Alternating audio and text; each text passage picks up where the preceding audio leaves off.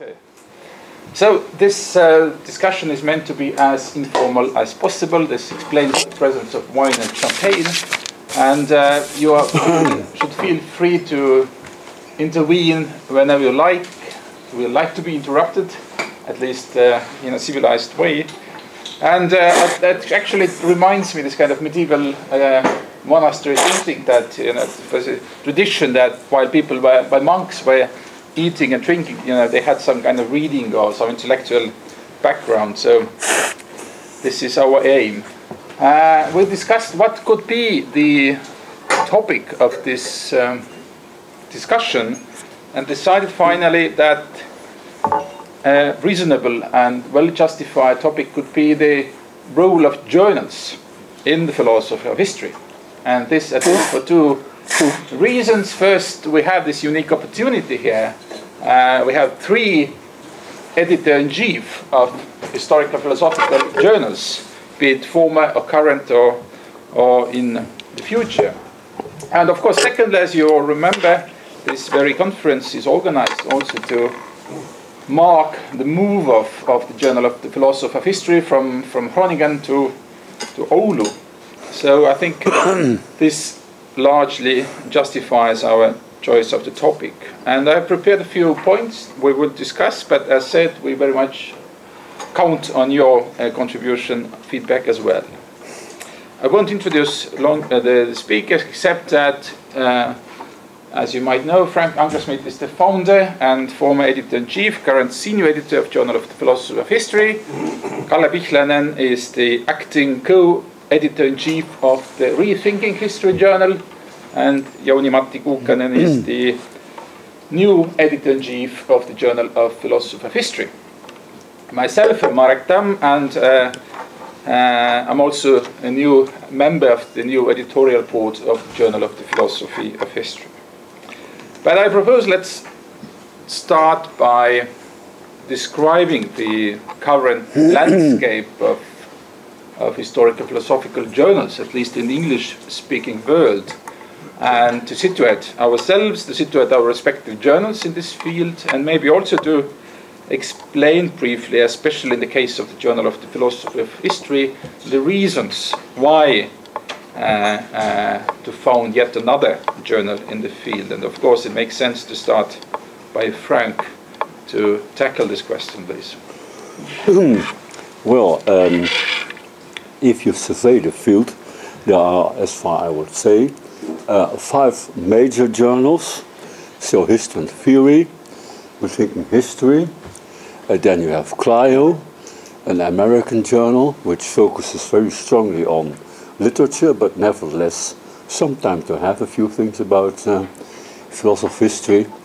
And then you have Storia della Storiografia. And then lastly, but not leastly, I should add, the Journal of the Philosophy of History.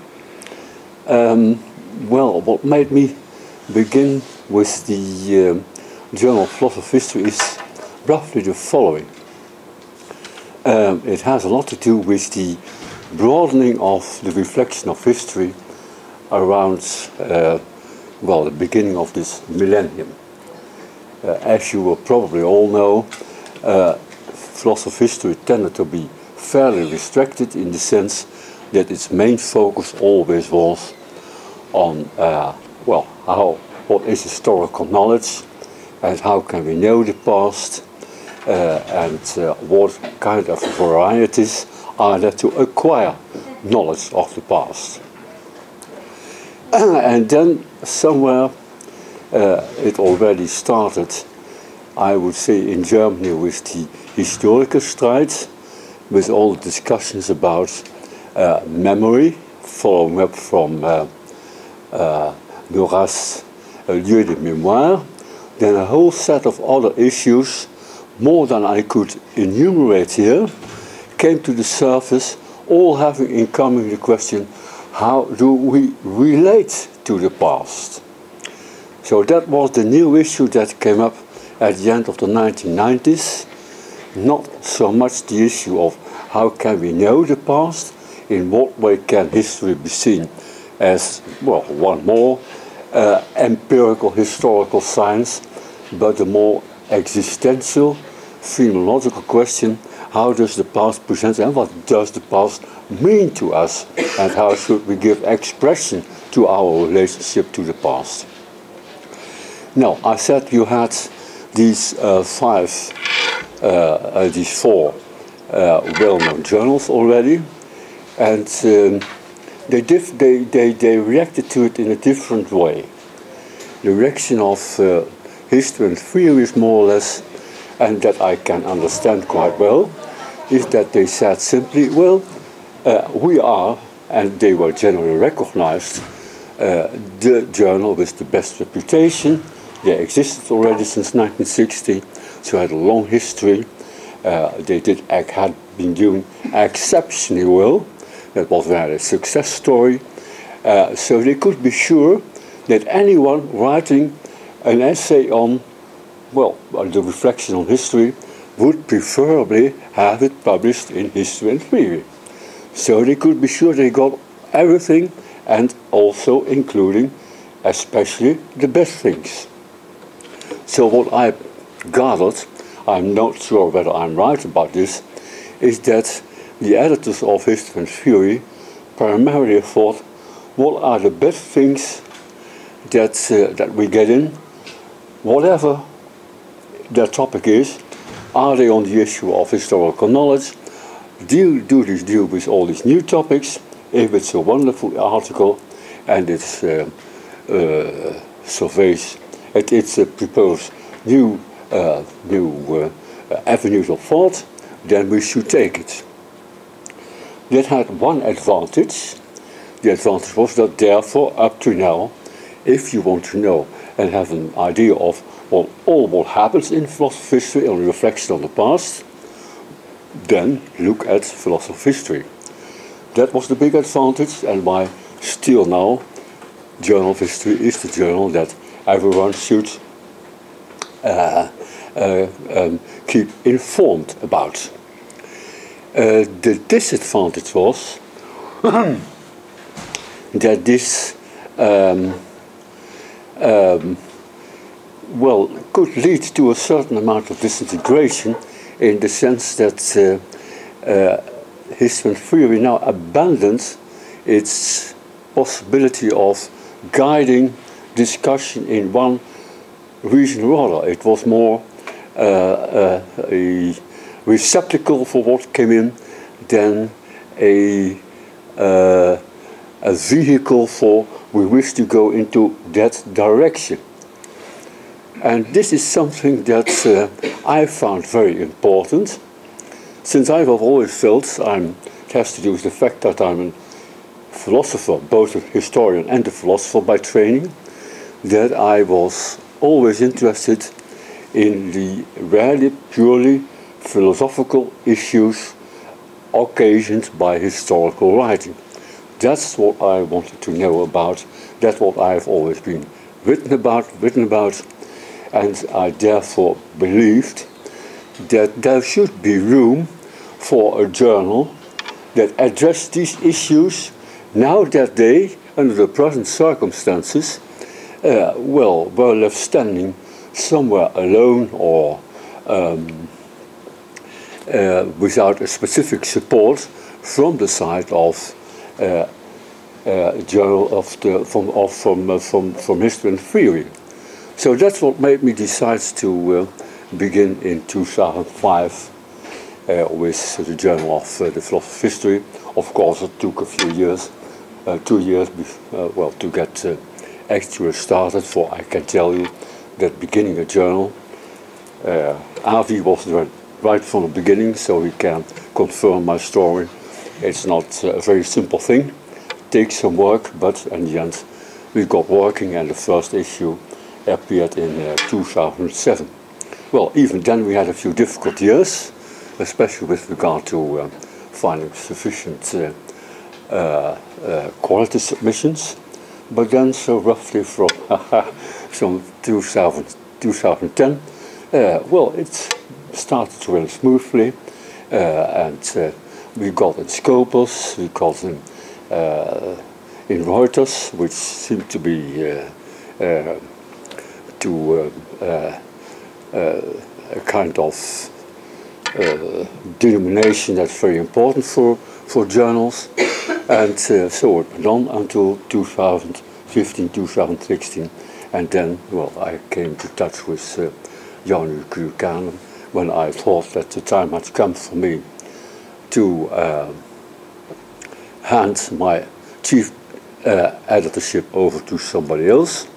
And then I was happy to find Jouni-Matti Kuukkanen for, as I have explained on several occasions, I simply knew there was no better person to take it over from me than Jouni was. Okay, thank you. Maybe then Kalle can open his perspective, at least from the current position to this landscape. And of course, you were not part of the founding story of the Rethinking History, but still maybe you have some knowledge about the reasons why this Rethinking History journal was founded and what was its position in this field. Mm-hmm. I can try at least. I mean, I've been acting editor since June, but I have been closely involved in the work of Rethinking History for some years. I think it was founded in 1997, soon after Keith Jenkins' book with the same title came out, Rethinking History.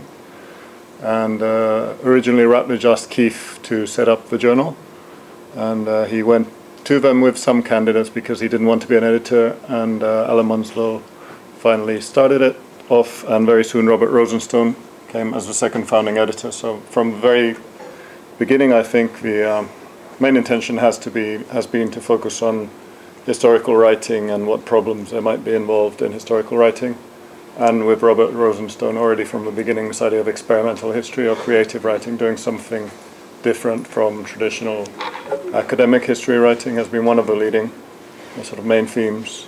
And I think the other theme has been just to look at popular forms of history culture alongside this sort of public memory, these kind of monuments, that kind of stuff. But it's not as much visible, I think, in the journal. And now that Patrick Finney is the co-editor in the UK with me, and then we still have James Goodman as one of the editors in America who still focuses on this creative writing. He's in charge of one issue a year on creative writing. I don't know how. I just realized I've spoken to a few people and they hadn't realized that we've had a creative writing issue almost every year, the first one each year, so maybe it hasn't made the impact that we thought. But it's still going strong, and there are interesting experiments, I think, all the time.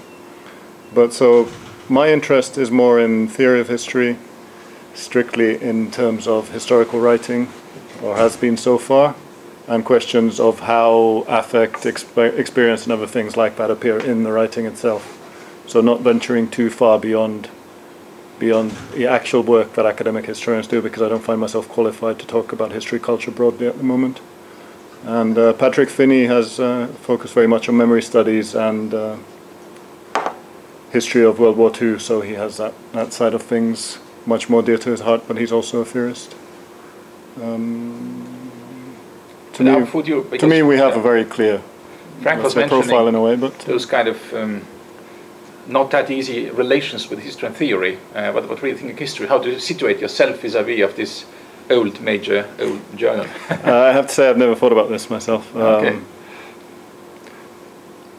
I think the one thing that will come up is that we're very reliant, as Frank was saying about history and theory, we're very reliant on submissions unless we have a guest editor or a theme issue or a call for papers or something. So just the fact that whatever comes in from the field is really what determines what is published when it's of suitable quality. Mm-hmm. But we do try and orient it a little bit.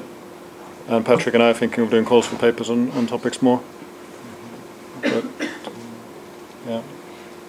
But I guess indeed. But do you think that there is a greater overlap between rethinking history on the one hand and history and theory than there would be between the Journal of Philosophy of History and history and theory? Or to put it simply, would you be standing closer to history and theory than the Journal of Philosophy of History? I think we have more similar interests still with history and theory, but they have been making noises that they're not very interested in this discussion of narrative anymore either, which is still one of the things which I expect to continue, because that's what we mainly get for rethinking history. So think the profile of the Journal of Philosophy of History is, as you said, much more strictly philosophical than the others. And we don't get very many submissions along those lines at all. So more what we get is cultural theory, looking at phenomena in sort of a real world popular culture, and then theorizing those without this very strong theoretical orientation, which seems to run through your submissions much more strongly. So I would say we are in that sense closer to history and theory. But, and maybe another thing you do that the other journalists don't is that you publish this kind of autobiographical essays by philosophers of history, and also you publish interviews with philosophers. A kind of self-reflection of the field that is probably your strong point in a way. That's very good you mentioned. I forgot. Yes, we have this, I don't know, you must have noticed, invitation for historians slot to ask historians just to write about their personal autobiographical experiences, what leads them to think that way about history. I don't think it's actually, which is a nice when I get a new issue of Rethinking History, it's the first thing I read always. It is always interesting, true. That's very human. There's a human interest in it. True. We do intend to continue that. The other thing we're now trying to get going is just to have, because we've had a feeling about the field in general that it's too focused on English language speakers and the English language world. So one thing we're trying to really do is bring in at least review articles of what's going on in other regions, in other languages, just to have an idea. But that has started off very slowly. So if anyone is interested in doing anything along those lines, please write to me. I think we'll even come back to this future ideas. Then Jouni, what could you add? First of all, I mean, Frank mentioned 5 journals. Is it complete overview, or was he missing something? And then, of course, how you see your relations in regard to those other journals and etc. I don't think he's missing anything. Of course, once you ask this question, one open question would be the relation to philosophy journals in general. Okay. So are we going perhaps closer there or not? And that's something that I have been thinking about a little bit. And I don't have an answer yet, but I don't think Frank is missing anything about the field. Of course, there are then conference proceedings and others that produce same kind of stuff as well, as we are planning to make out of this conference. But can I comment on the how? And also, actually, maybe an extra question for you, especially because you come very much also from the field of the philosophy of science, and how do you relate? I mean, in a way, philosophy of history is also a kind of philosophy of science, at least from a certain perspective. I mean, how do you relate in this regard to the other journals of philosophy of sciences? Okay, before that, I'd say that we started talking about this transition in 2015. We exchanged emails, and there were some other people also involved. And now when Frank said that he has been always interested in purely philosophical questions, issues about history of writing. So I think I share that vision largely. I'm also interested in philosophical, i.e. conceptual questions about historiography, not only about writing, but also research. So I think we share that vision, and also what Kalle said about rethinking history sounds familiar to me. I think you are doing more stuff that is more relevant to cultural studies, cultural reflection, perhaps, than we are. Coming back to the question about the relationship to philosophy of science, yes, I have background there as well. And one of the suggestions to me after already a year ago or something like that was to bring in also papers about the historiography of science. So that is a new addition. So there isn't currently a journal, international journal, that would be publishing about philosophy of historiography of science. So that has been added to the scope, and those submissions are very welcome. So kind of grab that space as well. Maybe a kind of naive question to end this first round of discussion.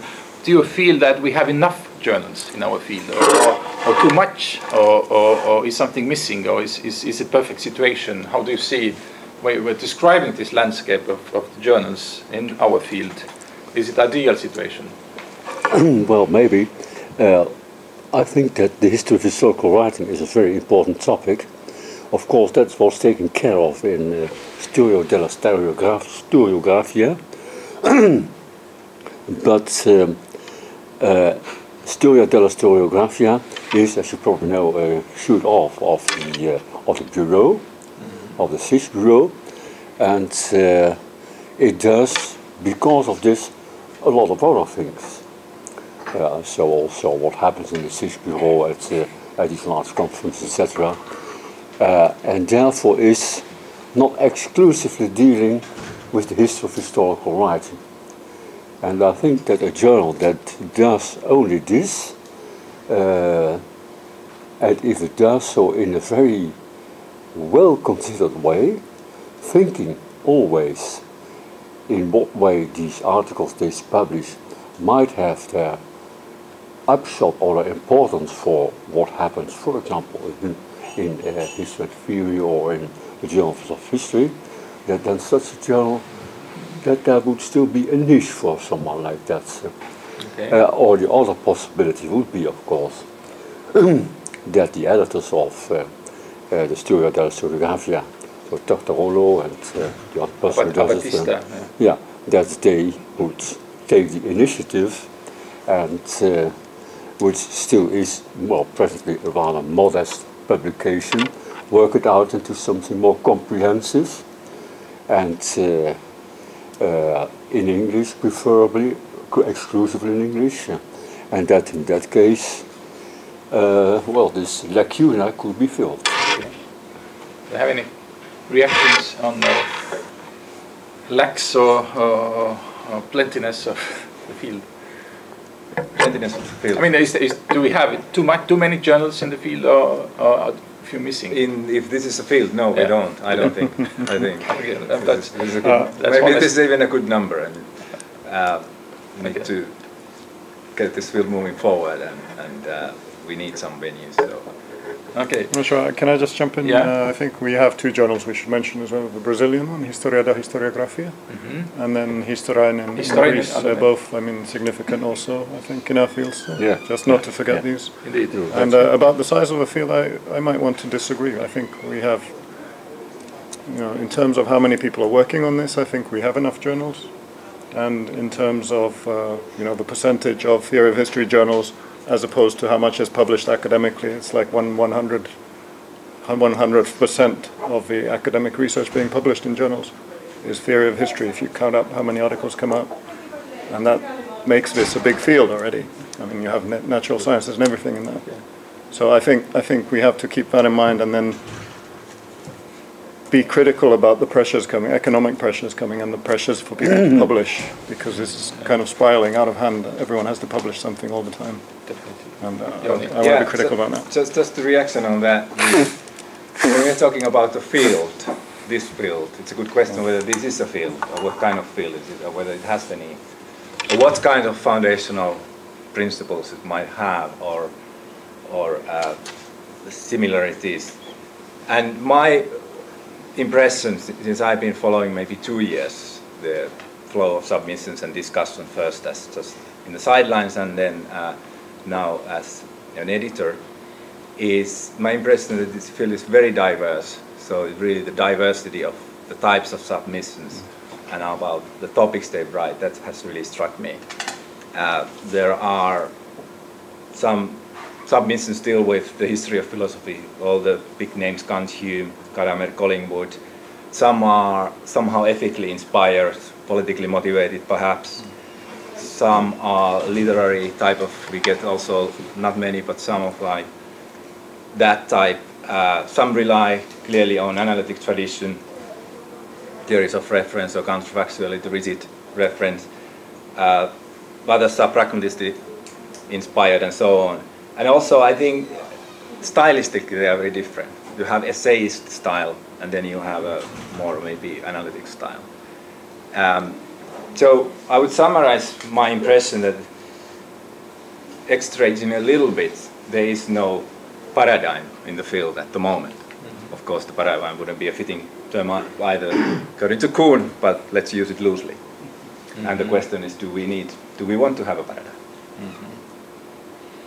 Okay, then let's move on. And the second point I want to discuss is actually the very relevance of the role of the journals in the kind of scientific communication in our field. Let's use it loosely then, because as we know, in certain fields, especially natural sciences, art is the main form of scientific communication, but in humanities, at least, it used to be rather a book or eventually an edited volume. And so again, seen from inside perspective, how do you feel? Is this, again, field in brackets shaped and defined by the journals, or rather by the books, by the publishers?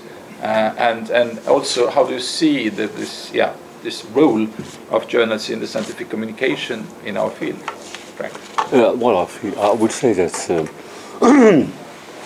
the editors of a journal have essentially two tasks.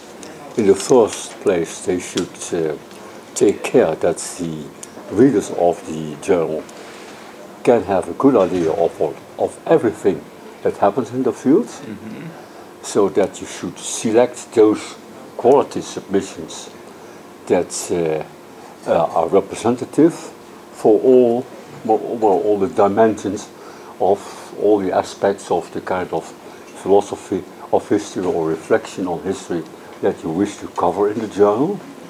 But, and that's for me very important, has been for me very important from the beginning, I have also always had an agenda.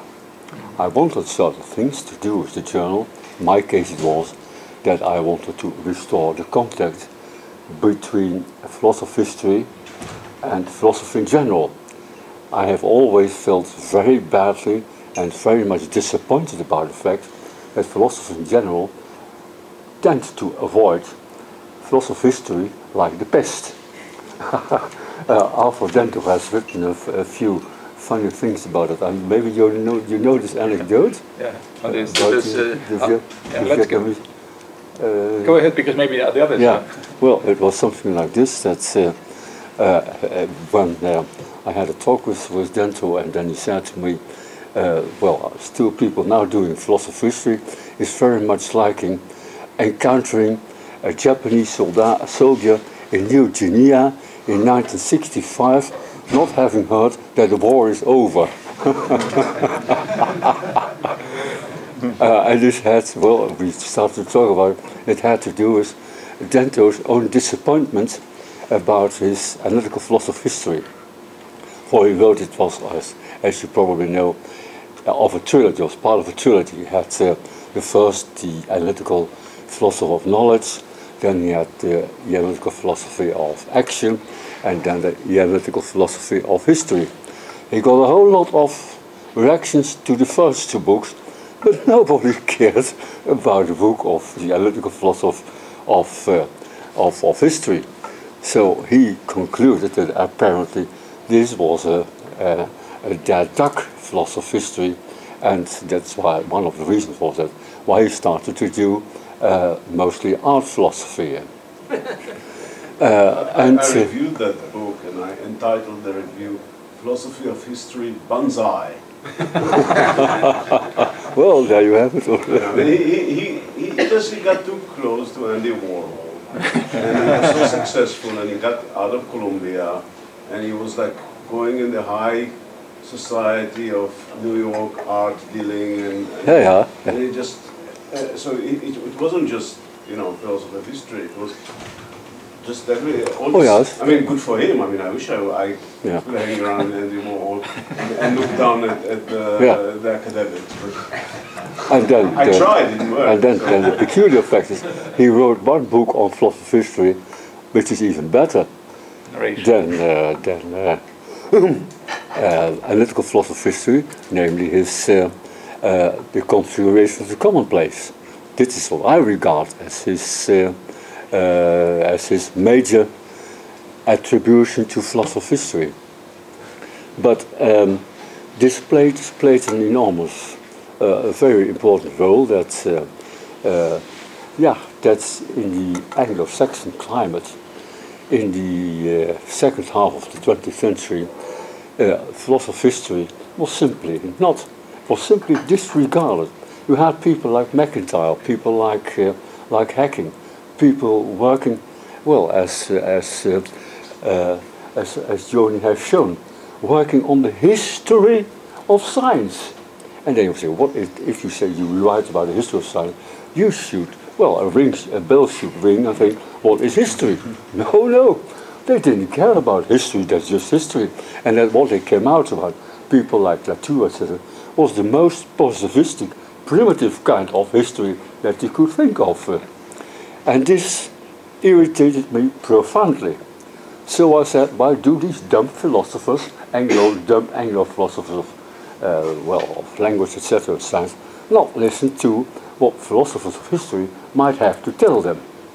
So that was more or less my agenda with the journal, trying to re-establish the contact between philosophy of history on the one hand and philosophy, and to make clear to philosophers of language and of science what they might learn if they had ears to hear what they could learn from philosophy of history. Yes, that's what I think Avi called the historical parochialism. I think that's kind of characteristic for philosophers, because I think you probably have to conclude that after 10 years of efforts, it's not really a success story. No. Anyhow, the wall is too thick. But I mean, for instance, Kalle has published a lot of articles in various outlets. But now you gathered them into a volume. Is it? How do you consider it? Is it a monograph? It is. Yes. It is very much. I mean, I was going to say to your question, I think for historians, books are still the main thing. Monographs. So I've never had very much readers for my articles. I might have 10 readers for the book, which would be an overwhelming success, I think. But then, why do you invest so much of your time then into editing a journal, while you consider that actually important things happen? I think books are what set the tone, because books are what historians still prefer to reference. It's really strange when you get an article draft, for example. It might have references to articles, but then in the final version they try to change as many to references to books for some reason, for the same author, instead of quoting where they first read this. And this is something that systematically, I think, repeats with historians when they're finalizing their manuscripts. And I find that very interesting, that the book is somehow much more valuable, especially in a bibliography, when you're quoting someone. Well, this is just a personal experience, but I have noticed that strongly. I think also probably Jouni has the similar experience, that you have been writing on those kind of things for a few years, but when you came out with this book, Post-Narrativist Philosophy, then suddenly some kind of became so important and topic of various discussions. So what would you say? Well, yeah, I don't know if it became important, but yes, it has got attention, and I'm very pleased about that. And I don't know exactly why. It's hard for me to analyze. Is it? I don't think it's the.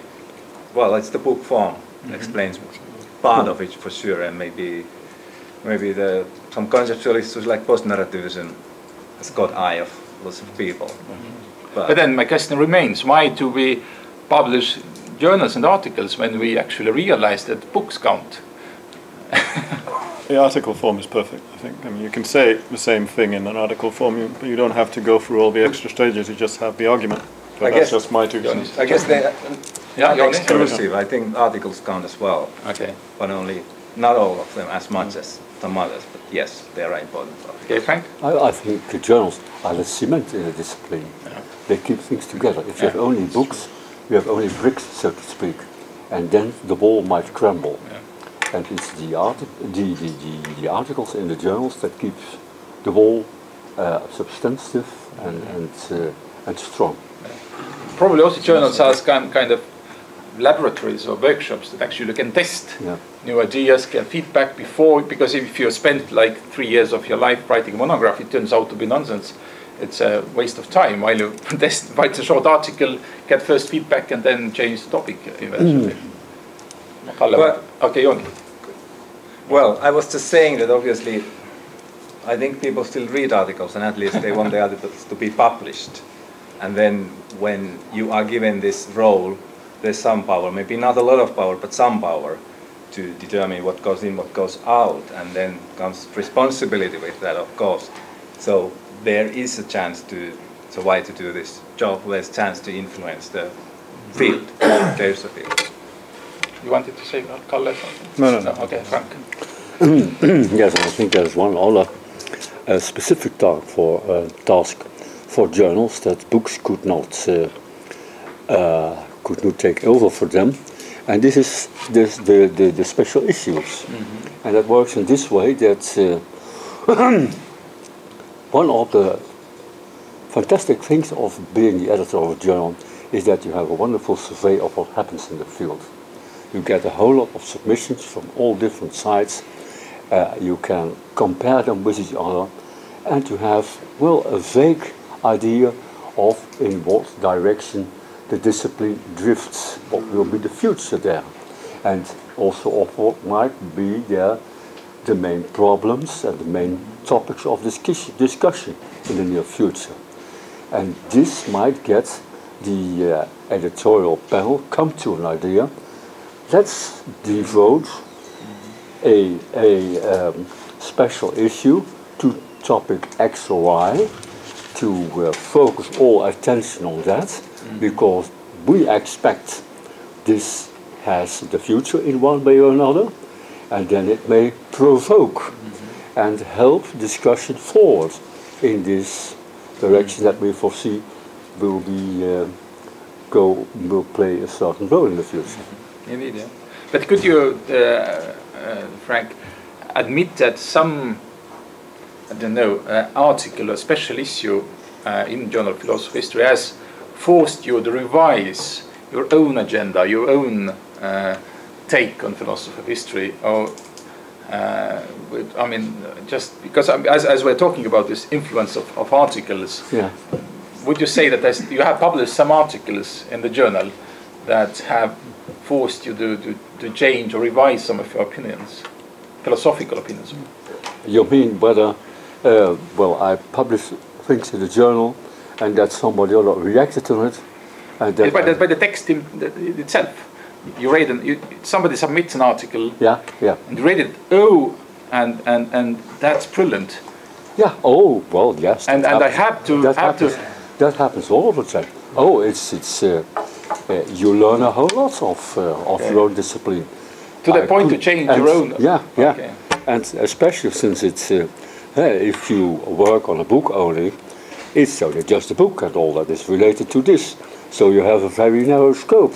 But when you are the editor of a journal, you get submissions on this, submissions on that, and also, well, you get a kind of idea of how all these things hang together, and that undoubtedly directly influences your own perception of what goes on in the field. I have learned a lot of, well, these 10 years. So it's a rewarding theory. Probably, maybe already kind of provoke some questions from the audience, because a lot of people with various experiences in publishing either journals or monographs or edited volumes. Is there any comment you would like to make? Alan? Well, you know, one great thing about articles is that these days they're actually, the material in articles is generally speaking more findable than what's in books, at least at this stage in the development of the electronic distribution of scholarly material. And I find that's great. I mean, it's actually easier, usually, to find stuff in articles. That is to say, at least if you were connected to a university, so you don't have the firewall, than it is to find stuff in books. And I think that's quite advantageous. Could be, indeed. Jonathan? Well, I would say that this article book comparison is, and the fact that, you know, what Kalle said, that the references were changed from articles to books, it's more likely because of the prestige of the book and not necessarily because people actually read books, because actually nobody reads books, not from cover to cover, not at all. But even just like, even if you read 2 chapters from one book, that's already like overdoing something, because generally speaking, people seriously read introduction and conclusion, that's it, unless it is super relevant for them. And when it comes to articles, I actually even feel that it's too long. I don't really need 10,000 words to state my point, and I'm really struggling to to say a lot of irrelevant things that I actually don't want to say in order to make a, the publishable material. And there are actually a lot of journals not in our field, and especially, I mean, in philosophy, just like 50 years ago, you could pretty much publish these 4,000 and 5,000 word articles, and you could make up, you could argue for 1 point. And now people still arguing for 1 point in articles, 10 to 15,000 words. This is ridiculous, actually. And it's just nobody wants to read those things. Or you go for, you make a lot of points in one article, but then it's very demanding for the readers, and then the readers will complain that it's, I just cannot follow so many things in one article. So it is actually a very, very difficult issue, and especially from the point of view, not necessarily for the editorial, but from the point of view when you decide to submit to the journal, what kind of format, and so on. So, but I just want to say that even the article format can look very restrictive from the authorial point of view. Mm-hmm. And of course, I mean, the question is very loaded, because we are, in contemporary academia, we are forced to publish, I mean, publish or perish. And that's actually my concern, that we might not have enough time to write monographs, because we have to justify ourselves by producing many articles per year. And that's, of course, also what Kalle pointed out, actually, there is an increasing demand, because there's more and more people who have to justify themselves instead of, thinking and reading. They just have to publish somewhere. Yeah. And so I think we have to admit that many submissions we receive actually are not that well worked through, kind of draft versions, because of this kind of pressure. Yeah. Well, maybe a solution to the problem would be that editors, and then I mean the publishers, so the publishing companies, would be easier with allowing people who have published a journal in one of the articles to take it up in a book. So that they can say, well, I have now published chapter 1 in this journal, and that's when he has come to chapter 5, the last chapter, then he can just take all these 5 chapters together and then publish the book. But nowadays, well, what I've understood as well, that would be the counterpart of it all, is that book publishers, and at least in the United States university libraries, are not very happy anymore to publish books that are combinations of previously published articles. Okay. It sometimes happens, but for example, I think that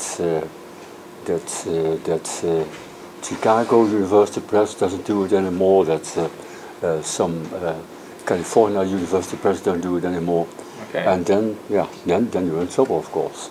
Indeed. Because, for instance, just to give another example of these articles turned into monograph, is El Corunia's book, Moved by the Past. Okay. I mean, he has been publishing various articles in different outlets, mostly in history theory still, but I think he really got readership when he gathered all those pieces into one volume, and probably discovered himself to his surprise, actually it makes an argument.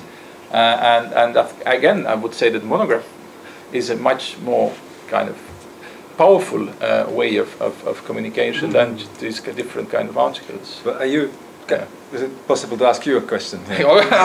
Not really. Okay, go ahead. So, are you actually worried about the future and role of books, even though it's with books that you can make a name? That's it. Yeah, in a way. That's a paradoxical. I'm worried because I mean, it is my impression that somehow all, we are, let's say, partners in crime in this kind of publisher-perish industry. Yeah. And so my question, actually, I don't have an answer, but I think we have to reflect how to encourage people also to keep writing monographs instead of making only these article submissions. And that's probably, I don't have an answer, but I feel that there is something in... I have a very pragmatic answer for you. Yeah. Which is, at least in the States, junior faculty, in order to get tenure, have to publish a monograph. Yeah. I mean, it's impossible to that's get tenure without that. But normally the book is a dissertation, but you can rework dissertation. Yeah, but you still have to go through the process. you know, and that can take years. And you won't, I mean, it's not just to get tenure, but even to get interviews, actually, for tenure track position jobs. You have to either be under contract or you have to, you know, I mean, so, so I mean. But that's very good, US system, but it doesn't work everywhere else. But I think you have a point. I don't think that's necessarily a good thing. It's just because you have a gun to your head, you know, the entire time. But that's the reality of it. Okay. Yeah. Okay. I speak only for myself. The writing and publishing of articles has if I'd had the opportunity to publish a book 3 years ago, I should not have been allowed. In writing, 5 years ago, in writing and publishing articles, I have to move slowly. I have to really defend an argument, or defend an idea all the way around. Come into a fairly small bore, though you can enrich it and deepen it if you're skilled, but really defend it all the way around. It's not a waste of words to go for 5,000 or 10,000 words, because it's not just what I want to say it as quickly as I can in my own way, just for myself. It's to really think it through, to work it all the way through and defend it. And what I then produce has not only educated me, but for those who read it, they get to think it through as well, carefully, and to see where it's weak and where it stretches and what protects it and where it's vulnerable. And then when one produces a book, it's a much better book, which in my experience lots of people read. I don't find it at all credible that people don't read books anymore. So there's something about the intensity of writing articles that stimulates one's development a great deal. And of course we also know individual articles have become quite famous and very influential just on their own. And as Alan pointed out, not only are articles easily accessible and immediately deliverable to you, but you can also word search giant whole journals, thousands of articles. So they're extremely. It's easy to as a researcher to connect with lots of thoughtful words. Of course, it's not thoughtful, but to connect with lots of thoughtful words. Okay, now actually I wanted to raise a third point, namely, what does it mean in practical terms to make a journal? And I don't know, maybe it's not that interesting, but probably it might be interesting for at least for the younger colleagues here. And of course, it is actually quite time-consuming and very practical thing to do a journal.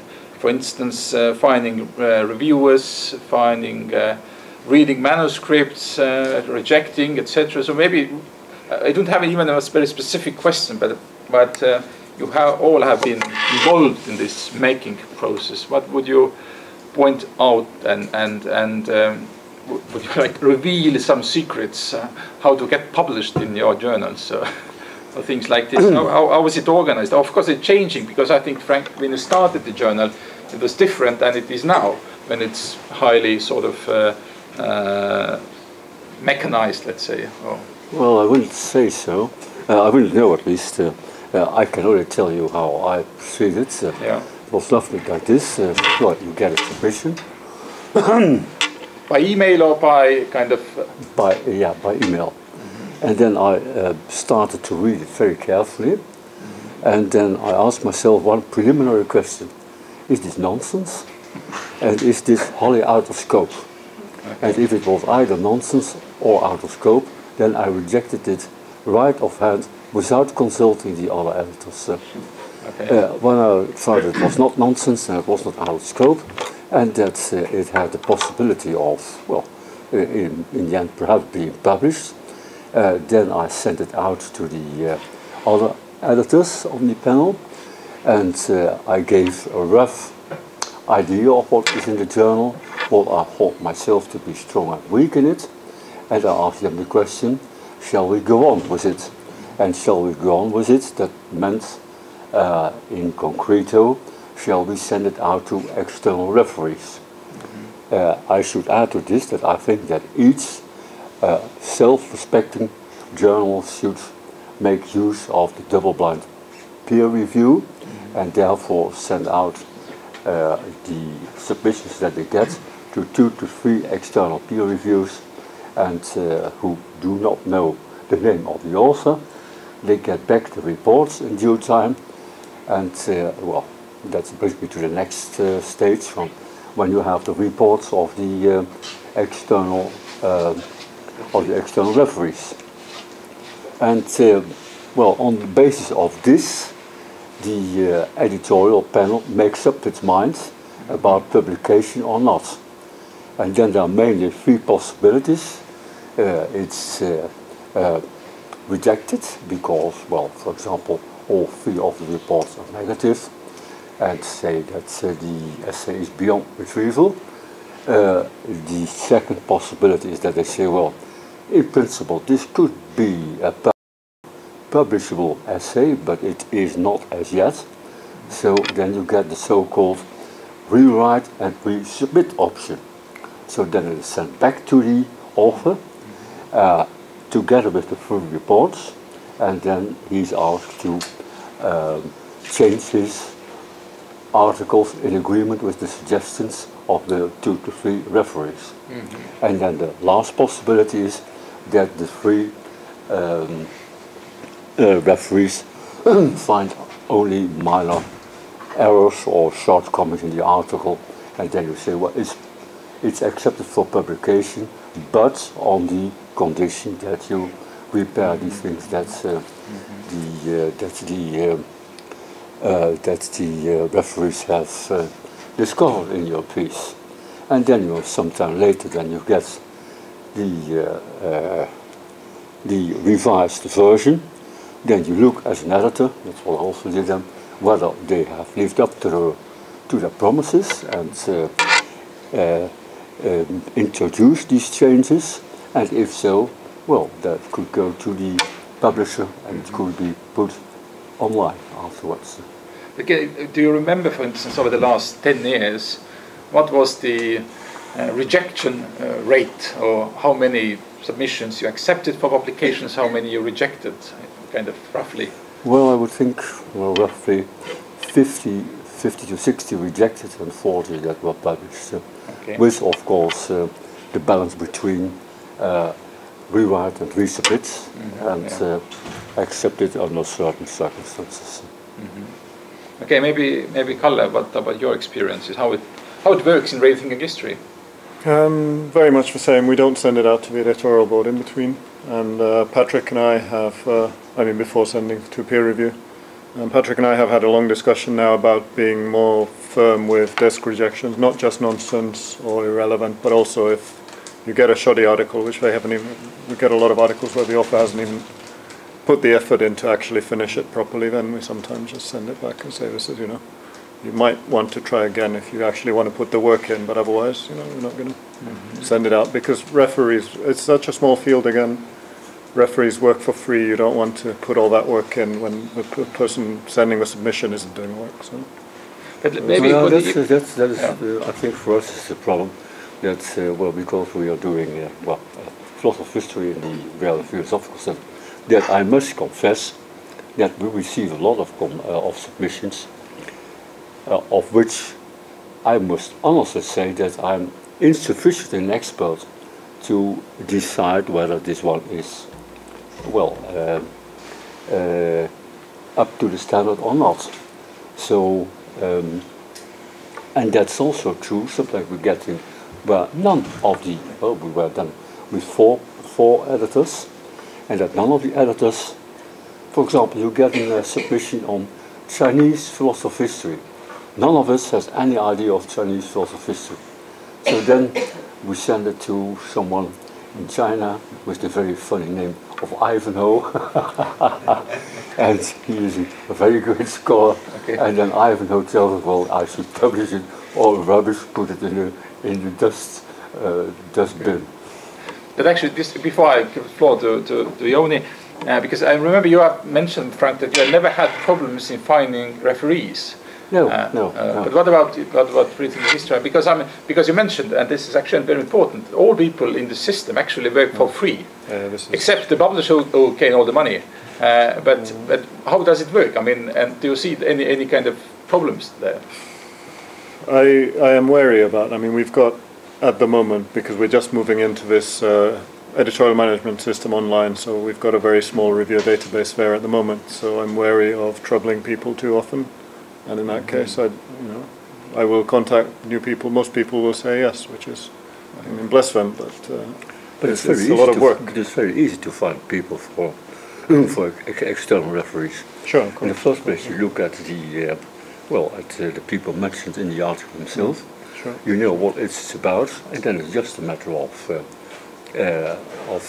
looking on the internet, and then you find these people. No, I'm not saying it's a problem to find people to do it, but at the same time, to find motivation. The systemic problems, as you mentioned, the economic problems, it does worry me that everyone is working with public money, it's going into private hands, and we're just, people are working too hard sometimes for very little reason.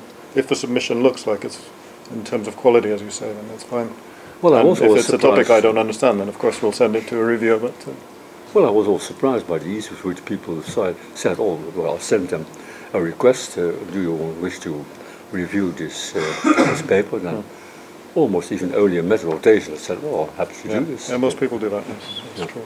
Okay, maybe Jouni can explain how it works now. Well, I don't need to run through the whole process. It's pretty much still the same as Frank described, except that it has indeed been systematized. There's the editorial manager software that is a positive thing. It keeps everything in order, and when they come, everything stays there. Everything is stored.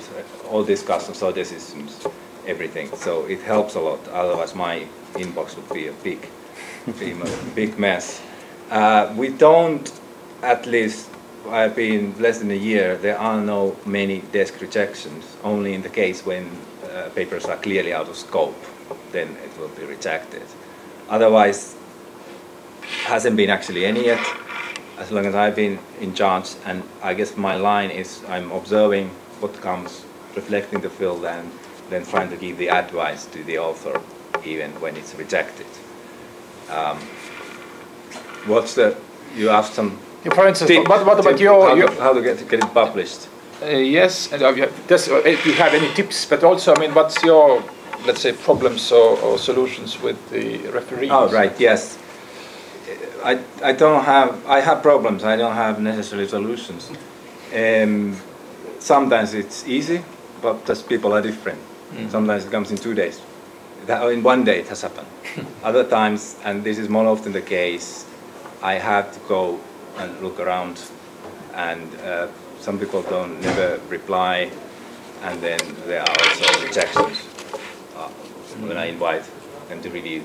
There are papers which 5 or 6 reviewers have rejected an invitation, and then it's a bit frustrating. So that's why sometimes the process is just longer. It's difficult to find them, and maybe in some specific areas of fields people reject more than in some others. What about the rethinking history? It takes time, yeah. Rejection rate, or what's the? I don't know. Have any clue? We've just moved to the electronic system, and we don't have records from before. But what about the queue? Let's say, for instance, for how many years the journal is already filled with new submissions? It's not. We are dealing a lot with special issues, theme issues. So things will be slotted 2 years ahead, but then they'll always be in the general issues usually. Okay. Still sort of issues being reviewed or revised, and articles being reviewed or revised, so you never know exactly what's going to happen. There's always a little bit of room to play around. You want to say, Jouni? I wanted to add something. Go ahead. To what I said before, and I think it's important to say to all people that this is not a dictatorship. So at every point when we judge to reject or accept or send out for review, it will be discussed in our editorial board. So at any point of the system, it will be discussed. And you asked about rejection. Yeah. I haven't counted, and I will do that. It seems that its rejection rate has been quite high recently, and the justification is just because the reviewers have been very critical, and then it's hard. You need a specific reason to walk over them. So we have been critical, but there's a long backlog, so maybe it's also we can sustain, and it also explains the situation for the moment. Okay.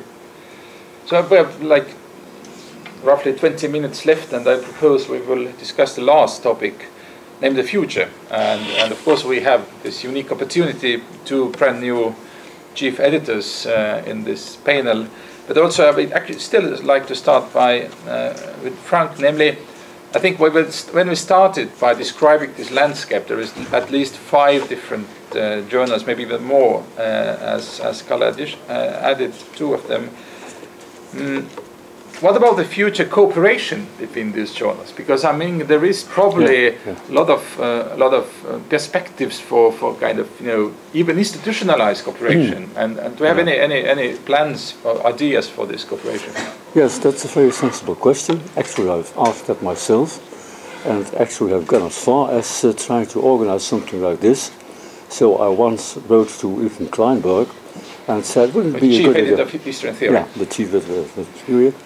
And asked him, would it be a good idea to be in contact with the 5 of us and perhaps a few other journals that we can think of in order to come to a kind of defining ourselves with regard to each other's and see also what we all see as our selling points, so to speak, and so that we do not work at cross purposes at each other's, and that it's clear for the readers that if you have a subscription to Rethinking History, then you may expect a different kind of articles than if you have a subscription to the Storia della Storiographia, and that the journal editors also keep this into account.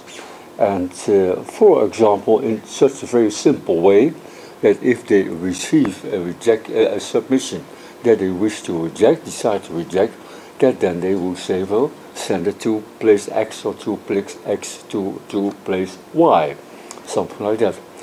And that you will do this also on a regular basis, and say how, so to speak, the policies of the 5 journals evolve, and so that they are in agreement with each other one or more, and do not enter into an unpleasant and counterproductive rivalry.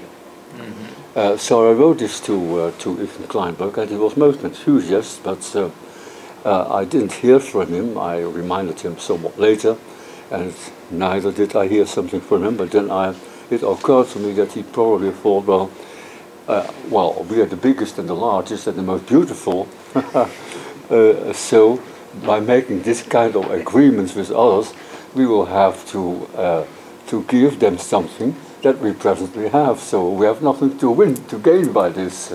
So perhaps we should start with us, and then for history theory to cooperate with it. For otherwise, then history theory would have to fight against the 4 of us, and then they will lose. So let's make a coalition here. And but I think indeed this is something that's surprising, that actually there is that little cooperation going on.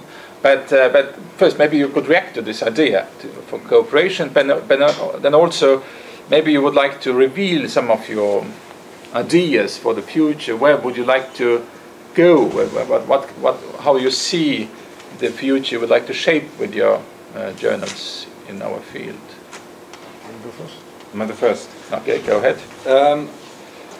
Okay, this actually returns to the paradigm question: do we want to have a paradigm? So I thought the 3 points in this role I have. First is reflecting the flow, so I had to rely on the flow of submissions and see what comes. Then necessarily some papers will be picked, some highlighted, and then in this sense influenced the field. And then the third point would be hopefully somehow improving the field and the quality of writing and quality of writing about philosophy of history. But then I'm torn between, should this field become, like, to be aim of it becoming more professional simply, and that would mean more technical, like in philosophy of language they can be debating about rigidity or vagueness or things like that. Should we have the same kind of development, have the conferences on let's say, purely on representation or colligation or anything like that. And perhaps, but then when it's more diverse as it is now, maybe it has more cultural relevance, more cultural influence, so it would lose that side, lose a bit of that dynamism when it would become more professional and more qualitatively higher, with higher standards. So I don't really know, but once reflecting on this, I thought, after all, this is an academic journal. It's not a popular journal. So we have to somehow aim at getting higher, getting more rigorous. And what I would like to see is basically this kind of conceptual recall, conceptual studies, but without any demands or restrictions on the background, philosophical background, wherever it comes. Is it continental, or is it what part of history, what part of region of the world? But what about, do you have any kind of formal innovation in mind, for instance, to open new type of sections or forums, or I don't know, short essays, or have you? We have discussed this, as you know, so we have decided to be a bit more formal. We don't have any informal discussion pieces or any blog posts or anything like that. So there will be basically research articles, which is the main thing, longer review articles, short book reviews. And then in addition, one issue, there's 3 issues a year, so one is a special issue always, guest edited, and finally we have some forum debates on some specific debates, which is the different thing than a special issue.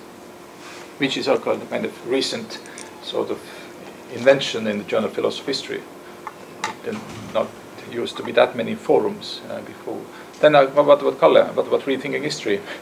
I'm trying to think about where to start. So your vision for the next 5 years, please. We're still working on that very much. We're having a meeting with Patrick on Tuesday.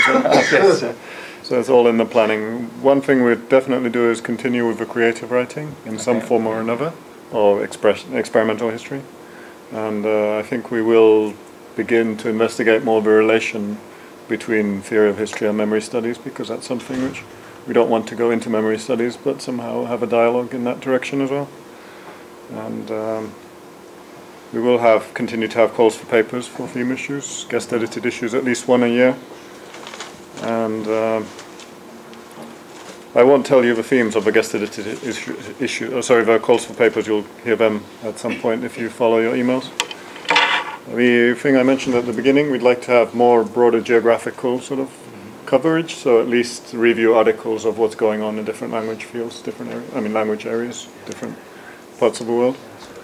And also we've been planning to have a section where we'd have translations of, or sort of translators of the sort of core pieces, maybe discussing the reception of the translation they've done. Let's say Philippe Card has recently translated Head and White into French, so perhaps he might, or someone else would like to write a piece on the translation work and the reception of that in a different language. This is one thing, and we've had, over the years always, we've had these miniatures and the invitations which you mentioned, so occasionally we'll have issues with just 3,000 word articles, so it's not always, as Zoltan said, this long boring article. We do have other versions as well, and it is the dominant form, that's true, but it's nice to break that form occasionally, I think. And we've been negotiating with Taylor Francis now, because a lot of the people contributing would also like to work with video, and the way that we can actually get video embedded into the articles, because it's technically possible, but for some reason it's not academic to do this. So you can have a link to a video, but you can't actually embed it into the PDFs yet or anything. So a lot of negotiations about these kinds of things. And one thing I'm also personally concerned about was go more back to this idea of the reviewing process and how much we should be involved. We'd like to work more with contributors when the piece gets that kind of review that it needs to be worked on, but at the same time we wouldn't want to impose too much work on the reviewers, because I think one problem with the current review process is that a revise and resubmit sometimes it's not the original work of the author after it comes back. It's more, you know, the work of the reviewers. And just to find a nice balance between this, to do it in a way where it's good for everyone would be something to work towards. Let's start to reveal some of our future plans more specifically. So there will be a forum debate on the historiography of science next year, based on a conference, and I hope to reach out for historians and philosophers of science audience who are reading like studies in history and philosophy of science. That's so far much bigger, institutionally more embedded group of scholars. Then there will be a special issue about philosophy of Frank Ankersmit, guest edited by Marek Tamm. And Eugen Seleniak. And also it has been agreed to produce a special issue the following year about pragmatism, guest edited by Robert Piercy. So far, this. Okay, so some unpublished news. But that's the last chance to ask any questions. Okay, Ilka. About this idea of videos, do you perceive that there is a pressure to change academic writing, allow different formats? If there is journals, you know, take the first step towards that to promote different forms of academic writing in this sense, videos. I think rethinking history, because that's been one of the main themes for 20 years. I think we have to do it, certainly. At least try to get into that somehow. But there are some journals which have been doing that, and the debates about it in America, they've been quite negative when journals have tried to do this. They just, you know, have a video and nothing else. And, apparently it just doesn't count as an academic work. Story of 40, wasn't it? That was with photographs, yeah. Yeah, go ahead. Yeah, I wanted to ask, and this is touched on ever so briefly, but have any of you considered broader engagement with non-Western material? That is to say, Islamic philosophy of history, Chinese philosophy of history, I mean, something like that. I would wonder what kind of dialogue you can create and what kind of results or conversations can be had by looking at different paradigms completely, for themselves, in themselves, but also in terms of dialogue. And we get submissions from these part of the world, and then they are dealt with in the normal way. It's sent out to experts. Experts, of course, well, if it's from China, in China's historical writing, or when it comes from, well, let's say Kazakhstan or Turkey, then to experts in Turkish history or Turkish reflection on history, and so then it goes just the normal procedures goes as follows. But it's quite a proactive sort of, yeah. So proactive. Something thematic. So, for example, debates. I mean, some of the talks that we saw today, phenomenology, right? I mean, so there are different concepts of phenomenology in Chinese history, or if they have different boundaries between science and philosophy. I mean, is this a conception that exists in Indian science and in Indian philosophy, something like that? You know, so then you could have a thematic global theme or something like that on a particular topic. As it happened today, we discussed reaching out to more globally, but that was more like in terms of getting people involved in some capacity. But about a thematic issue about, let's say, Islamic philosophy or Chinese philosophy or something, I think I would be open to that, but then it would need to be specified. So what is there specifically Islamic philosophy of history, or from what perspective? That's not enough. Geographical location is not enough to justify a special issue, but it's possible. And obviously we are always looking for suggestions for special issues. So if someone comes up with a good idea in relation to China or Islamic world or anything like that. Kind of comparative philosophy of history, like global philosophy of history. We have people working on. I mean, Jon Russen is very much involved in this with China, and Ulrich Timmerkrag is a big figure at the moment, and they're working on that. So hopefully they will come with special issue submissions at some point. But it's not something that people work very much on yet for some reason. There's a Chinese English. Multiple traditions. Yeah. There's an English language journal in China which is also publishing a lot, but even they're trying to go the same route. So they're talking about narrativism, hidden white, and so on, and not less about their own stuff. Exactly. Okay, Sultan. Yeah, I was wondering if any of you plan to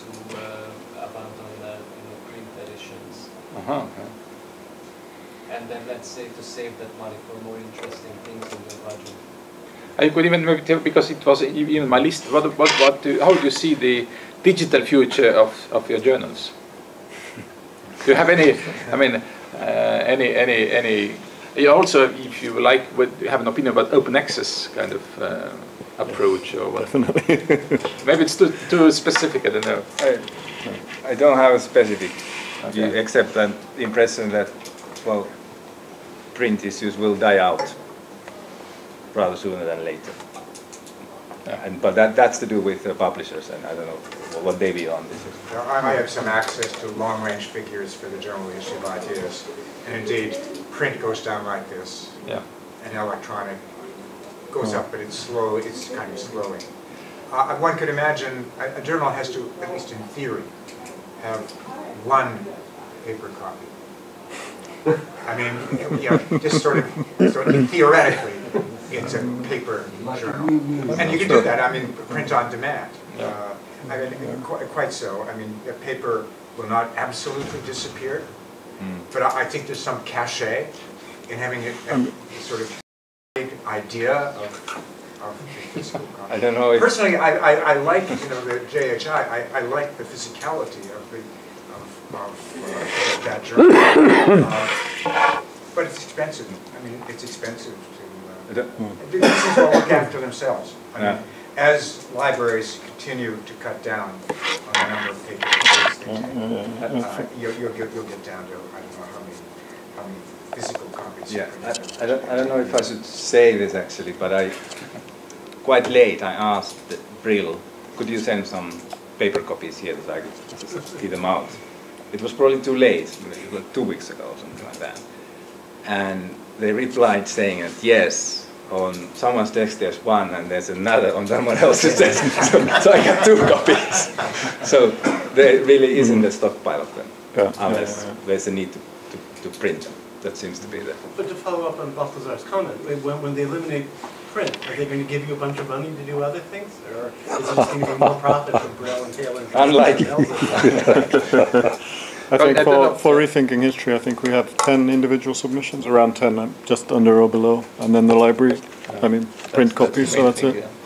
And of course, when it becomes wholly digital, the very idea of special issue is also under question, because people, like in music, people doesn't like CDs with the labels, they just pick up songs.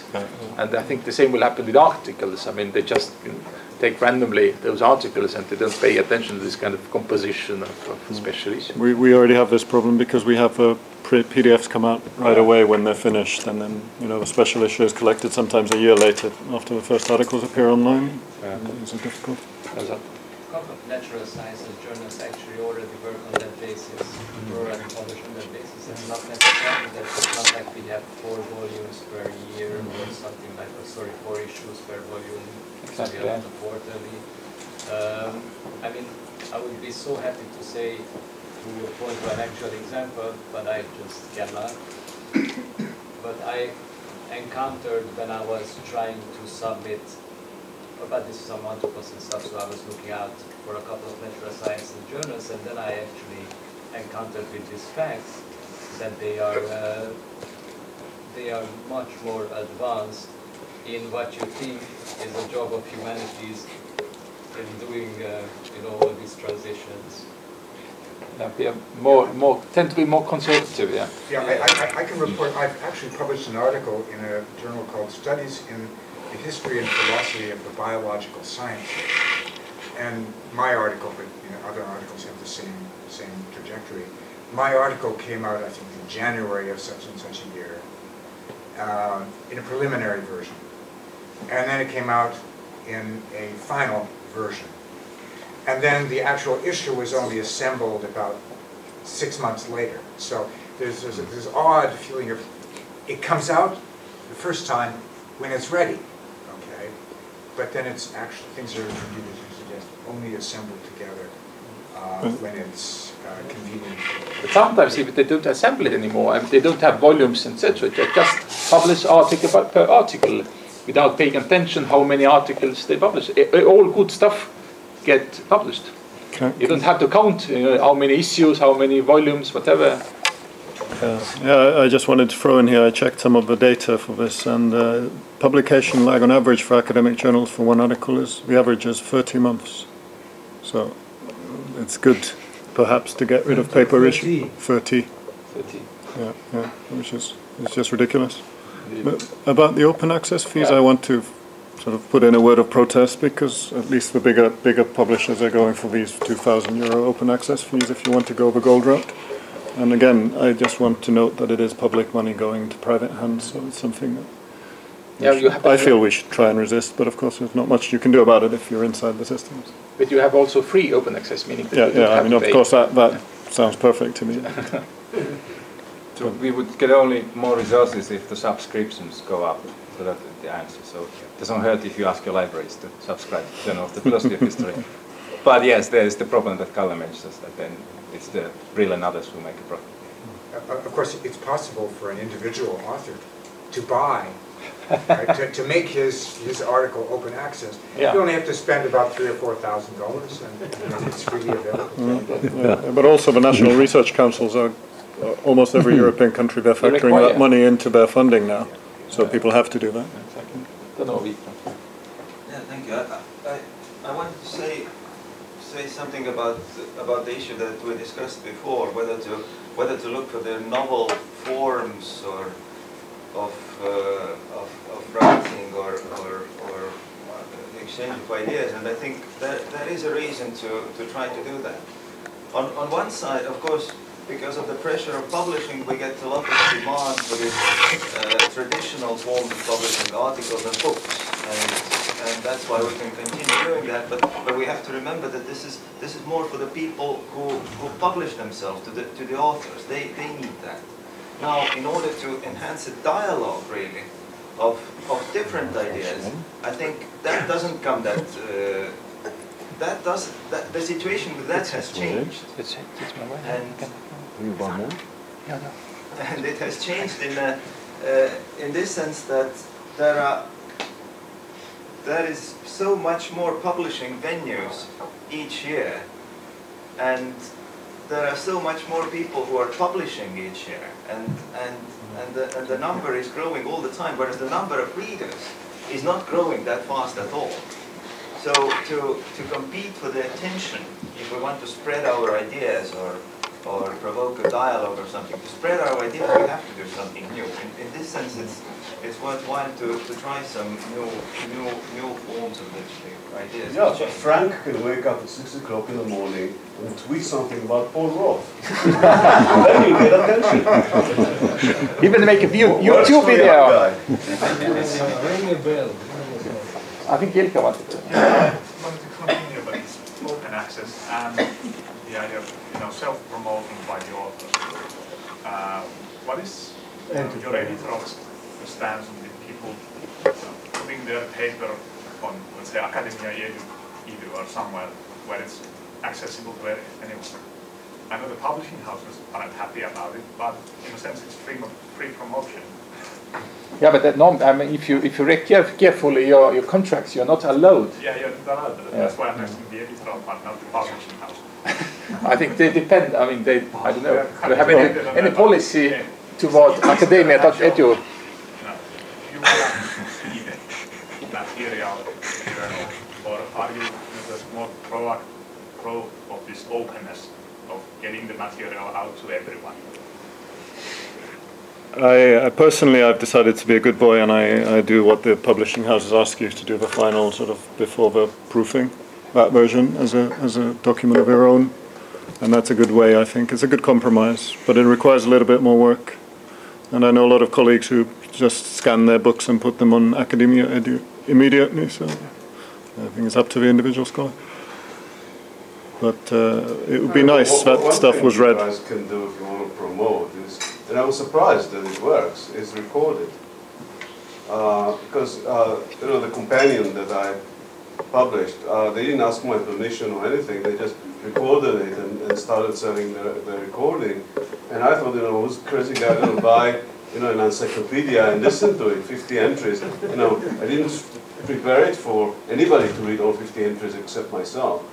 And it sounds great. Now, partly it's because I probably slightly misrepresented it in my description. I made it kind of upbeat, and then it got all these social media protests that like, Jonathan, help with it. Not for the men from which omnibus? Clapham. Right. So some frustrated Brit who thought, he'll get the meaning of history and life. Not for the men from the Clapham omnibus. And some other guy, some lawyer from the American South, wrote that these people like to listen to themselves. Which is kind of ironic. A guy who bought to listen to me thinks that I want to listen to myself, which I really don't. But anyway, it sells better now. It sells better than the either the electronic or the paper copy. And I think it's because people's lifestyle now. They exercise, they go to the gym, they drive. And most academic articles, you can't listen to them. So it's a matter now. Of course, you can't buy an actor to do it. They pay an actor to do it.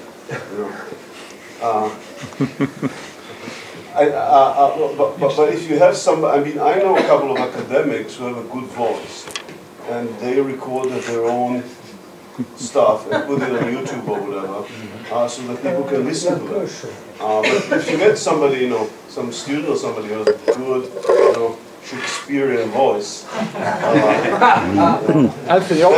because if you're looking to get, your head above the crowd, that's something that most academic, almost there are no recordings of academic articles. So if you do that, it gets a slight edge there. Interesting perspective. Well, 2 points. First of all, I think actually that voice can be produced robotically now. Yeah. Yeah. So you don't. But it's decent Shakespearean. Sometimes you can do it, but it's not the same. Well, because it doesn't have the right. It doesn't change. Right. A real person doing it. Yeah. But I want to pick up a point that you made about trying to get more attention. I would like to put a plug in for small forums within the two journals, which would be maybe 4 mini articles of between 2,500 and 3,000 words on a single exciting theme. Ideally with 1 or 2 of those mini articles being written by some famous person. So you wanted a good theme, famous person, snappy titles. And those little forums, and there was a forum in JHI on information overload, and the citations that got was quite fantastic, and I think you can get more citations to the journal by putting at least some effort into generating these small forums. They can sometimes be produced out of mini conferences. Yeah. Now they call it virtual special issues, actually, which are made up of pieces already published, but somehow thematically reunited somehow. But to kind of use of your backlist somehow to make it active again. But I think we have exhausted our time, and we will have the dinner in 7:30, so to leave enough time, we probably shall end now and hope to see you tomorrow. Thanks. Thank you.